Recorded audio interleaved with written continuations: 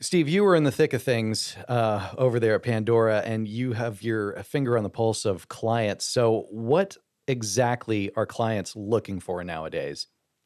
I'd say a lot of it's you know it's evolved in the eight. I've been in Pandora for over 8 years already, and when I started, it was more radio announcery type stuff, but it's really evolved. In the first 3 years I was there, it evolved to conversational, and now I'd say it's even evolved a little beyond that to like the real person read and or a directional word I like to use a lot more often as a spec, which is casual. I love that Mm, word. I think it's better than yeah. conversational these days because Hmm. everyone's tired of hearing the word conversational just bounced around in the VO world. So I like to use the word casual a little bit more because it brings in more of that real person feel. Yeah. See, when Heidi Yeah. is yelling at me, I like to just give her direction and say, I'm sorry, can you be a little bit more conversational, Oh casual? my gosh.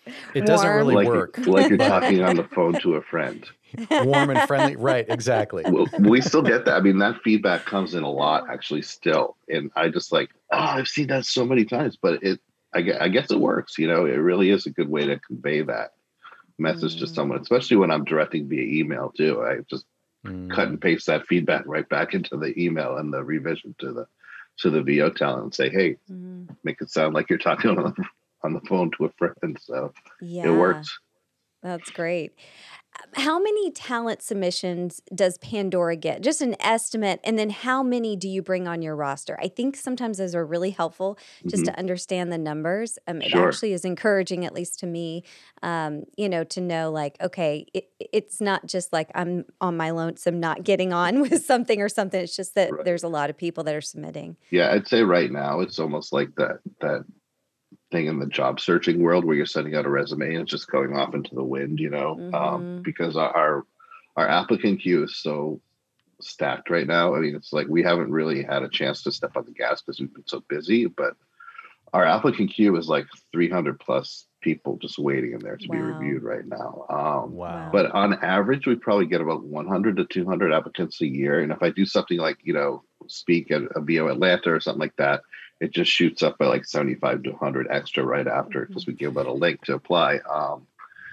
So on average, 100 to 200 a year, and then we actually bring on maybe about 25 to 35 talents yearly. Mhm. It might even shrink this year because right now I feel like our roster is stacked in a pretty good way. We have like Mm. 260 talents right now.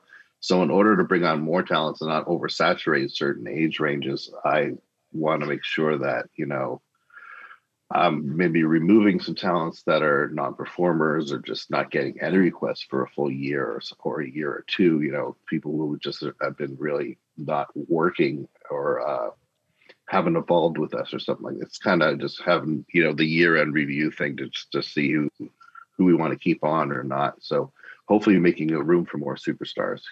But I think Yeah. I just brought on about 25 to 35 new talents this year, and that was first in about a year and a half.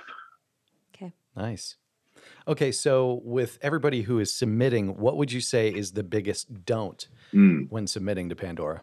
Yeah, I'd say one big don't is just stack up your application with tons of demos. It's fine to have tons of demos, but when you're putting in like 10 demos and not one of them is a commercial demo, then that's the most pertinent one we want. That's the one we're going to go to first. I mean, the character demo's great, the singing demo's great, all the your corporate narration demo, your promos, radio imaging too is just like, oh, well, we're kind of done with that, But Right. we're seeing people apply with like 7 or 8 demos, but where's the commercial demo? So that I'd say would be number one.